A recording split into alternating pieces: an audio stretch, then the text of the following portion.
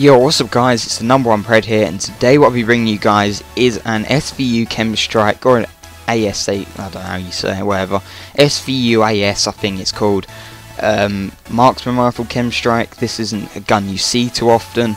I've only seen a few people that I watch or know get a gameplay like this before, so it's kind of unique. Well, not really unique, it's only a different gun, but it's something you don't see every day in other words. But hopefully you guys enjoyed today's video. I'm using a thermal hybrid and the suppressor on this gun. Two really good attachments in use that are really good for this gun actually. The silencer is actually relatively good. For some reason it does seem to throw my aim off a bit, although my aim isn't the best in this gameplay, I'm not going to hide that. But the flash suppressor would be another good attachment to use instead of the silencer if you want to go all out guns blazing.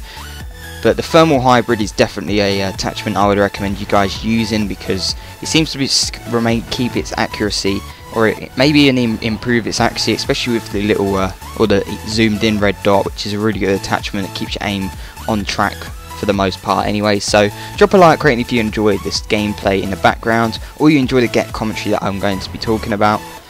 So what I'm going to talk to you guys about today is something a little different. It's a commentary that one of my friends called Aero the Hunter has done before. I'm going to credit him just in case he watches this and think I've copied him or whatever.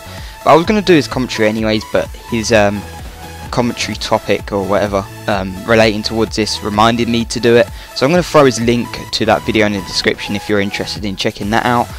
So basically what I'm going to be talking about is the book of your life story. Okay, so imagine that a mysterious person came up to you.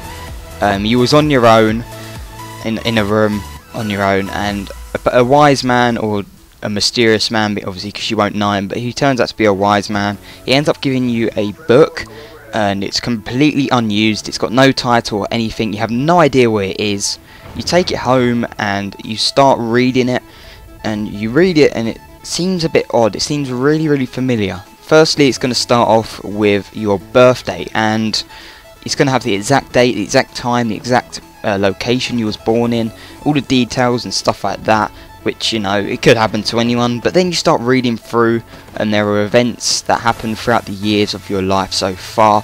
You then come to the conclusion that this book is indeed about your life, and all the events that have happened are completely accurate. So you continue reading, and then eventually you will get to the point in the book where you are on the bit where you are now. You're reading the book. It says in the book that you will be reading this book, and here comes the question that I will pose to you guys. Would you read on or not? Would you read the rest of your life? Would you read till the very, very end? Because that way you'll be able to see your future and what will happen. Maybe you'll be able to change it, maybe you won't, but I'm asking you guys, leave down in the comments down below, what do you think? What will you do? Will you carry on reading the book, or will you just live your life how it was at the very start? But that's it for the commentary. Hopefully you guys enjoyed today's video. Please drop a like rating and comment down your thoughts, and I'll see you guys in the next video. Have a great day, and peace.